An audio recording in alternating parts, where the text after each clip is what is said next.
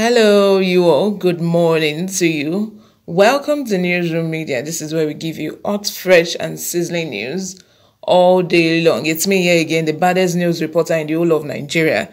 There's nowhere else you can get correct news except from Newsroom Media. This is where you need to be. If you're not subscribed to this channel, please go right ahead and click on the subscribe button down below. Also, like and share my videos. Most importantly, click on the notification bell so that you can get notified whenever I post. Now, let's see what the news has for us this morning.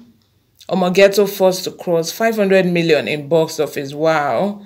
This is a great feat for Funke Akindele Bello and her husband. They have really worked hard, and I'm so glad they are here today. A lot of work was put into the film, and I'm so happy for them that they are now reaping the benefits. They started filming the movie since beginning of last year, even before COVID started, and they still went ahead, to produce the film, and the film was out by December. It's premiered in the cinema on Christmas Day, in fact, and the film has really gotten a lot of people talking on Twitter, on Instagram, everywhere, saying that the movie is a very good movie. But anyway, let's see what the news has for us this morning. The blockbuster Omo Ghetto, the saga comedy movie by Nollywood actress Funke Akindele, aka Jennifer, has become the first to cross 500 million in box office.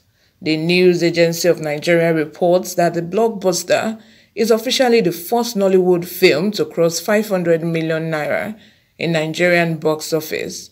The Cinema Exhibitors Association of Nigeria recently announced that the movie had become the highest-grossing Nollywood movie.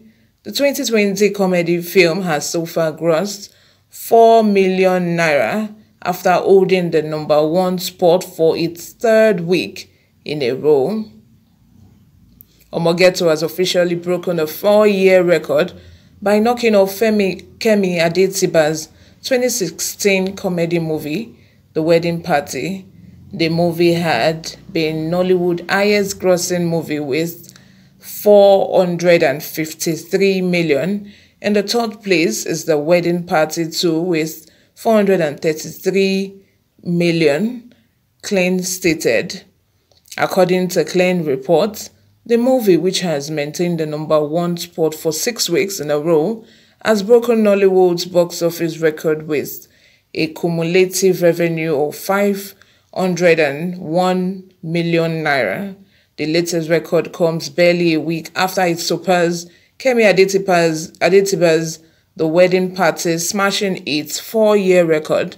The movie, which is a sequel to 2010 trilogy Omo Ghetto, the story of Shalewa aka Lefty Funke Akindele, was released on Christmas Day 2020.